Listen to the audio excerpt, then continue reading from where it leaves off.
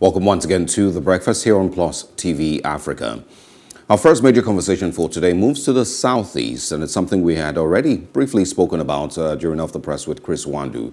It is with regards to the sit-at-home order, also called Ghost Mondays in the southeast. Always shocking when you hear people, on a Sunday evening talk about not going anywhere on a Monday because, well, they have an extended weekend. And that is because of the indigenous people of Biafra's sit-at-home order in the southeast. Yesterday, there was also reports of a truck carrying motorcycle spare parts that was burnt. And of course, the goods destroyed for allegedly disobeying the sit-at-home order in the southeast. We're speaking this morning with Goodluck Ibem, who's the president, Coalition of Southeast Youth Leaders, who's joining us from Imo State. Good morning, Mr. Ibem. Good morning. Good morning. Thanks for joining us. All right, there's a lot of reactions to the sit-at-home order. Some people, of course, are for it. Some others, and a growing number apparently, are completely against it. But it doesn't seem to be changing. So let me first of all start with, what the narrative is from you concerning staying at home on Mondays.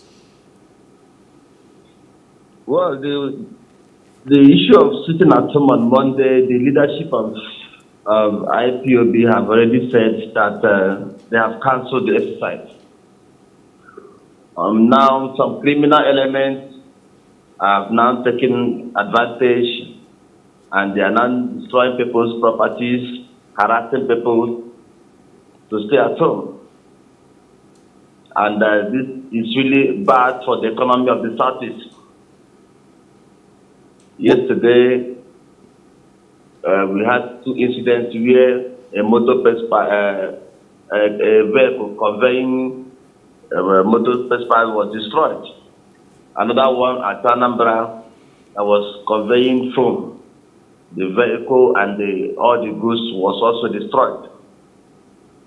So this is really bad for the economy and the image of the Southeast. Sorry, when you say the leadership of IPOB has, cancelled the sit-at-home order, yes. That doesn't seem to be the case because people are still sitting at home. So does it mean that nobody believes when the IPOB says or put out a statement like that because their members don't seem to be, doing or following that statement? And who exactly would you say is the leadership of IPOB currently?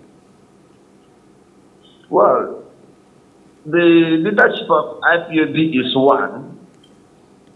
Before now, we only have Women Powerful that had been given their directives.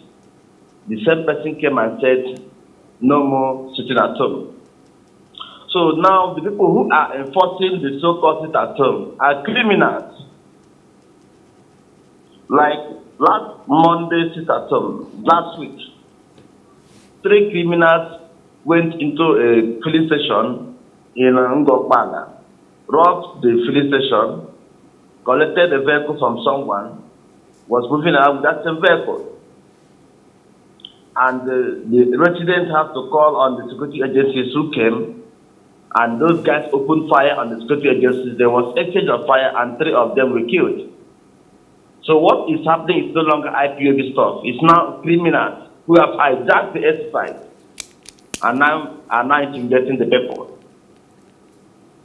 Okay, so Mr. Ibem, if you say that the sit-at-home order, which has allegedly been suspended, has been hijacked, whose responsibility then is it to reverse that hijack?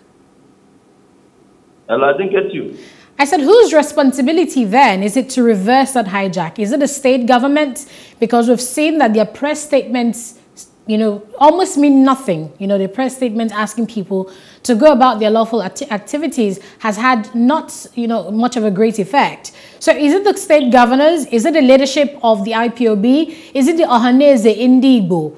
I mean, whose responsibility is it? Who has the influence and authority to ask the Igbo people in the Southeast to go about their lawful activities and they listen? It is the responsibility of the government to give people directive on what to do and they'll follow it. But the security agencies have not been living up to expectations. So that is why the people are afraid and they refuse to come out. Because there is a lacuna between the people and the government. So So that is the challenge. The government, the state government, the federal government should stand up and live up to its responsibilities of protecting the people. So I want you to help me play out a real life scenario with the law enforcement agencies actually doing their jobs. Are you expecting, you know, the IGP to give an order to police commands across the Southeast, order them to be stationed at, you know, public places, such that when these IPOB or Ghost Monday hijackers come out to disrupt business activities, then you have law enforcement agencies on standby to checkmate it? Is that what we're looking at, or what do you have in mind? There should be a patrol team. Patrol team, okay? Yes, of the security agencies. Like where those vehicles were destroyed, there was no presence of security anywhere. So do the security agencies also sit at home on Mondays? Yes, that's the sit at home. They're even scared to come out. You know, but what does this say then of the IPOB? Can you in any way? I know you very likely you're not a member, but what does this say about the IPOB and their fight in the Southeast and their cause in the Southeast? I think it is that. I'm asking, what does all of this that we're seeing now, what does it say about the IPOB? What it pays for the IPOB? Yeah, what does it tell, you know, of the IPOB? Well, it tells that the IPOB that you have not taken over the reins of command somehow. For them to give directives and everybody will obey, it means that they are not in charge, which is not good. So the government should work on themselves. They should know what to do so that the people, they will gain the confidence of the people. The people have lost confidence in government. That is just what it does. All right, and I also want you to share your views on the feelings of the people concerning this.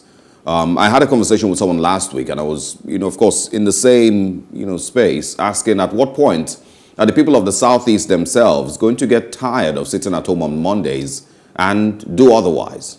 Do you think that that will happen? The people of the Southeast are already tired of sitting at home on Monday. They are no longer happy to sit at home. Now, there is West African Examination Council examination going on, WAEC examination going on. And every Monday, some students are expected to write the examination. Now, do you expect a student not to write the exam because you are sitting at home? No. Most of these people who are saying they are enforcing the so-called sit at home are not learned. They don't even attend primary school. And now they'll be happy to see others sit at home not writing the examination. So that is the trend. The people are already tired of sitting at home. They want the government to live up to its expectations so that people can go about their lawful businesses. On Monday in Southeast, it's a serious business day for the people of Southeast. What is happening now is just like shooting yourself on the leg. It is seriously biting on the economy of Southeast. Yes, and that's why it's difficult for me to understand what exactly the IPOB, you know, hopes to achieve. Because I've described this really as just, you know, the influence or the euphoria of power and control. Does the IPOB think that they're achieving anything with this?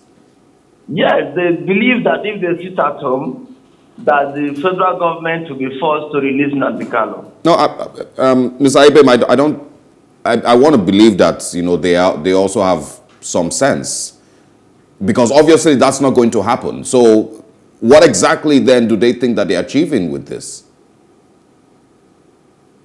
Hello, I think it is, sir. I'm saying I want to believe that, you know, the IPOB and their members, you know, can think. They have some sense. And they can see that this is obviously not going to get anybody released. So what then would you say that they are achieving with this? Yeah, to me, as a person, I don't think they are achieving anything with sitting at home on Mondays. So what they should do is to look at other alternatives and forget about it at home on Mondays. They can't achieve anything politically at home on a Monday. I don't see any sense in that. So how would you say the Ohaneze Ndigbo need to come in to douse the tension in the southeast? Hello, I didn't get you. Can you hear me, Mr. Ibem? Yes, I can hear you now. Go ahead. So I'm saying, what role do you expect the Ohaneze Ndigbo, that Igbo socio-political organization there in the southeast, what role do you expect them to play? Is it as a mediator between the state government, between the IPOB? What sort of role do we expect that organization to play in making sure there is peace and restoration of order in those states? Well, I will expect them to play the role of a mediator between the government and the leadership of IPOB. Because as it stands now, what we need is a political situation to the arrest of Nnamdi Kanu. If this matter is addressed politically, all this tension will douse. So that is the role I expect Ohaneze Ndigbo to play, so that the zone can move forward. It is not really, it's not easy for people to be sitting at home every day, and the economy will be gradually going down. So something should be urgently done by Ohaneze and other stakeholders in the zone, so that we can this whole thing can just pass. Yeah, but that's not very likely to happen, and that's with regards Nnamdi Kanu being released, just like that. Do you think that the IPOB itself needs some level of control that they seem to have lost? Look at the problem now. When IPOB came on board, the leverage on the marginalization of the Southeast people to gain the mind of the people. You can imagine the security sector of this entire country. There is no single person that is from Southeast. So many appointments in Southeast are not considered. Last time, 5 federal universities was approved for the 6 political zones. It was only 5 that got. Southeast was excluded. So they worked on the mind of the people based on the marginalization of the zone. And the people saw that it is true and now believe them and now have confidence in what they are saying. So you have to address this issue, is to address marginalization of the zone, so that the government, the people can now have confidence in the government. But when you are marginalizing the people of Southeast, and even when they are shouting, you keep marginalizing them, the people will continue to believe in IPOB. So what you're saying is that even if there's people who don't necessarily enjoy sitting at home on Monday, they somehow also sympathize with the cause of the IPOB. Hello, I didn't get you, sir. So are you saying then that even though there's people who don't necessarily enjoy sitting at home on Monday, they at the same time also sympathize with the IPOB and its cause? Yeah, that is the truth. All right, and that brings me to the question once again that I asked. Do you think that it will get to a point where the people will revolt against the IPOB? Well, the people don't have the will to revolt against them for now. Because from what I'm seeing, and some views, and people don't have the will to fight. They have lost confidence in the government, and they just take anything they see as their fate. So that is the problem now. All right, Mr. Ibem, share with me what's the conversation like on Mondays across the Southeast? You're in Imo State. When you've had conversations with people, what do they mostly say? On Mondays, people don't see it as a normal day to sit at home now. They have adopted to it. When you go around, you see the youth play football in some locations. You see some people cooking, you see some people playing, Even inside the street, a very remote area, the shop is closed down.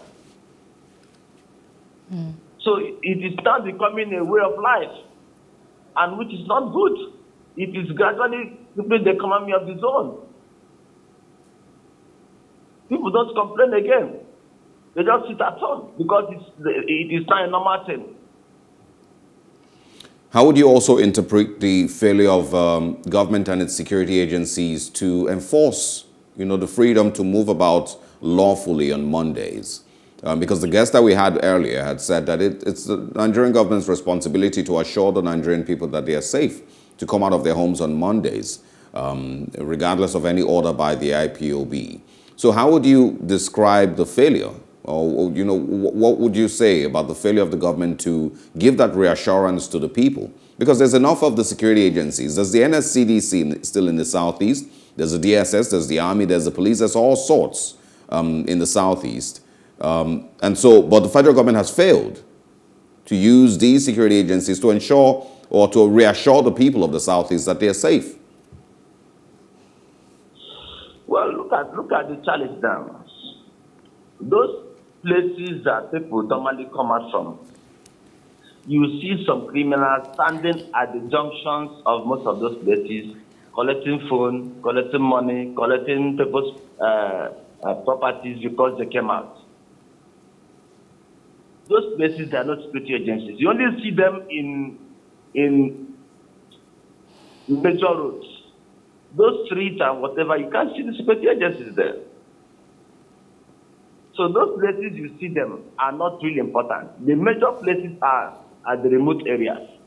You don't see security there. And those criminals harass people, collect their properties, rob them and all that in the name of enforcing SNATOM. So they have failed. What they are doing, even me, I know everybody is indoors, not because they want to. Most people are indoors, not because they want to, but because they can't help it.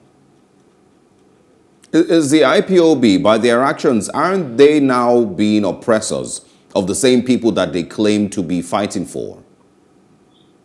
The truth is that the people who are doing this are not the leadership of IPOB. No, it's not. It doesn't have to be the leadership. Mr. Ibem, this is why I'm saying so. It doesn't have to be the leadership.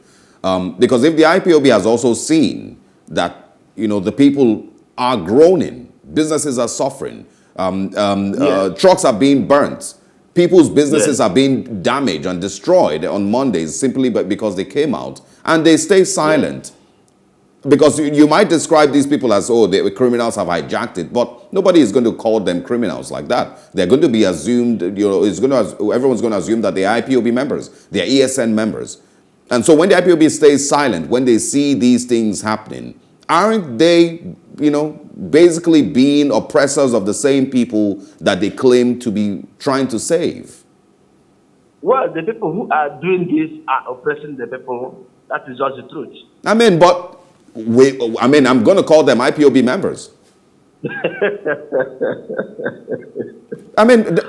There's no other way, because when the IPOB sees this, because you've called them criminals, but when the IPOB sees... Do you know that IPOB have their registered members? And they have people who are enforcing their leadership, who are criminals, and who are not their members. So I don't describe everybody as IPOB members. They have their members, registered members. So these people who are doing this, most of them I have seen, are not their members. They are just criminals. They move around harassing people in the name of enforcing a statute in an organization. They are not members. I have seen most of them. Well, when the IPOB sees these things happening and stays silent, it means that it's enjoying all of this that is going on. Don't you think so? Well, I wouldn't read their mind or what they feel or what they think, because I believe the statement they made openly that they have cancelled the sit at home. Yeah, Ms. Ibem, every now and then, and I'm guessing that you probably have done same, we react to banditry in the north and kidnapping and some of all of that.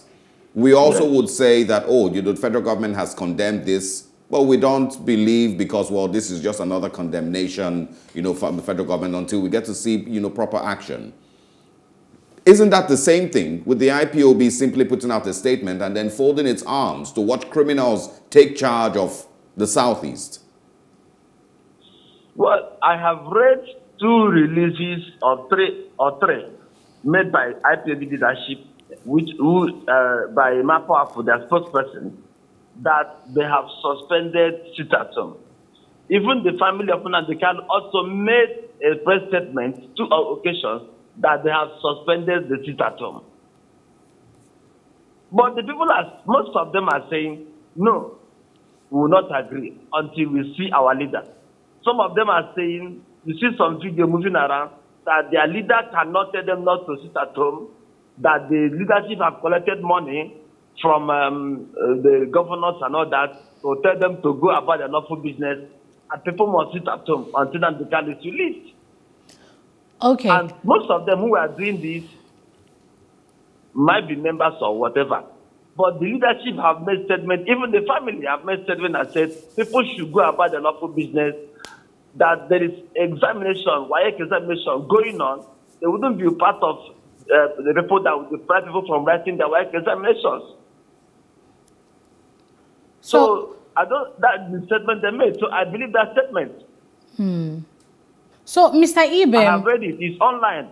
Okay, Mr. Ibem, I wanted to ask you questions, that poke on the motive for this sit-at-home order in the first place. So they're saying that they want Nnamdi Kanu to be released. Nnamdi Kanu has been arrested and has been in the custody of the DSS. Yes? They're even saying that they want to hear him speak to them not to sit at home before they will believe it.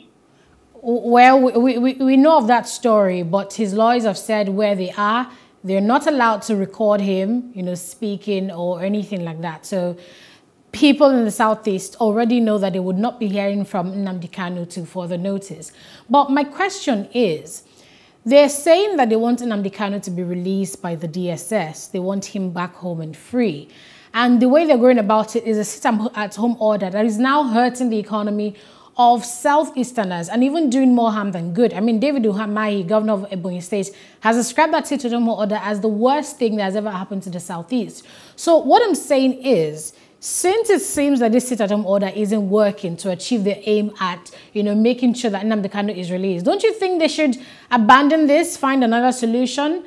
Maybe consider what they earlier started with the British government trying to get Nnamdi Kanu out. Because this route of sit-at-home order doesn't seem to be working. Well, I didn't get your question very clear. I am saying that, would you suggest that the IPOB abandon this sit-at-home order as a route to get to the release of Nnamdi Kanu? If they abandon it? If they need to abandon it and seek other alternatives to, agitating for the release of Nnamdi Kanu? I didn't get the question. Warren, Goodluck Ibem, can you hear me? Yes, I can hear you now. All right, so my co-anchor is asking, do you think that the IPOB should have a change of tactics, seeing that the sit-at-home order is not going to get Nnamdi Kanu released? It will not get him released. Only political solution can get him released. Sitting at home, I don't see anyhow it will work to make him to be released. Yeah. So do you think that they should have a different tactic instead? Yes, they should have a different pattern. They should devise other means, political, legal means, or international contact or whatever to release him. And talking about releasing him, do you know if the IPOB are aware that he's facing trial? And he has to face trial. He has to answer for all the crimes that he has been charged with. So you won't just release him because you lock down the Southeast. That's really not how law works. Do you think these people are aware of the standards when it comes to legal procedures? Well, most of them are aware. Some of them are not aware. But the truth of the matter is, the anger of the people is in the manner he was arrested. Their anger is that he was not arrested according to the law. His arrest was a kind of extraordinary reduction. So that is one of the things that is making the IPOB members to be very angry. All right. Good luck, Ibem. Thank you very Yes. much for joining us and for you. speaking with us this morning. Thank We you. wish you a great day ahead. Thank you. Yeah. You know, just before we go, I think, you know, it's pretty much the same thing that I've said, you know, with regards all of this. It's really just one of the things that he mentioned was seeing that the governors, political and traditional leaders in the Southeast, you may not even call them leaders anymore because they do not have the ears of people in the Southeast, obviously. There's also a failure of the federal government, and, you know, I said it to Mr. Chris Wandu, that it might all it's starting to even look like it's intentional to ignore these demands in the Southeast. People want to go about on Monday. You have security agencies at your disposal. You don't use them. You instead just, you know, turn your face the other way. So that it's starting to look like it's intentional to even leave, the Southeast that way every Monday. But the main point for me is that the IPOB has seen over time that they have this power, and that's what they are enjoying. So when they give these orders, they give these orders for any reason whatsoever. They bought a bottle of water, it wasn't too cold.